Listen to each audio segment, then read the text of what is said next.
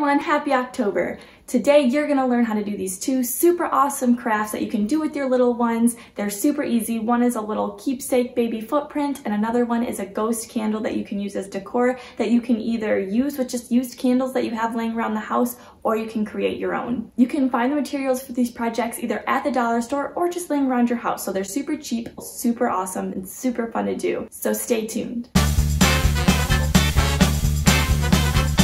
Hey everyone, it's Brittany, the bee in that Bam Bam. If you enjoy challenges and family activities and motherhood life and all that good stuff, make sure you subscribe. Also, I throw in a lot of comedy in there because I like to think I'm a little bit funny. This is also in collaboration with a bunch of other family YouTubers. So I made this playlist that you can check out and it has access to more Halloween crafts that you can do with your family. I'll also leave all their links in the description below, so be sure to check out their videos too, subscribe to them because they have a great family variety as well. But without further ado, let's get started.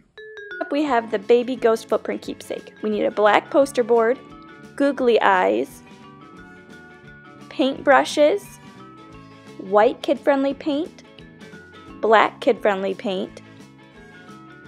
I used an 8x10 frame and a metallic marker for labeling my photo. I had a hot glue gun on hand, but a glue stick would probably work as well too. And lastly, a pair of scissors. I started by laying down a towel to protect my carpeting from those crazy toddlers. You know they tend to make a mess and have a mind of their own. And then I started cutting the poster board to fit the frame. I kept cutting smaller and smaller pieces until I finally got it to the right size. Now comes the fun, but also very stressful part of painting those little piggies on your baby, toddler, child, whomever. I used the white paint and the paintbrush to cover the bottom of the foot, and I used to press down. It took me a couple times because she doesn't like to press her toes very hard on the paper, but usually older children can get it in one step. And here's the basis of the ghosts. And now we can start hot gluing those silly googly eyes on each ghost. You can try and use a glue stick if you're working with children and they want to glue it on themselves. I used a hot glue gun and just took extra precautions with my baby around. Then I took the black paint to draw the mouths on. I would definitely try and wait until the white paint is completely dried because I did it a little bit too early and it made it a little challenging, but I still made it work. And then I used the metallic marker to write Halloween 2020 and a name at the top. And this was the finished product, little footprint ghost, Halloween 2020. Next project, we need a candle and we need some toilet paper, some googly eyes, a hot glue gun again, but you can try using a glue stick.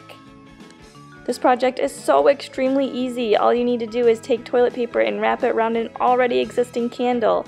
Then you just glue on the little googly eyes. And then I just took some extra toilet paper and kind of glued under and over the bottom and top of the eyes to kind of make it look like the eyes were peeking through the wrap.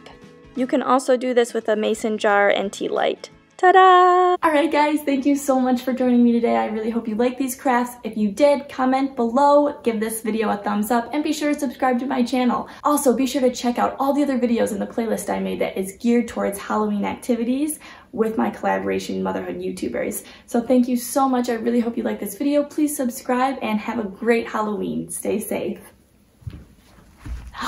Oh yeah. Blah, blah. Look.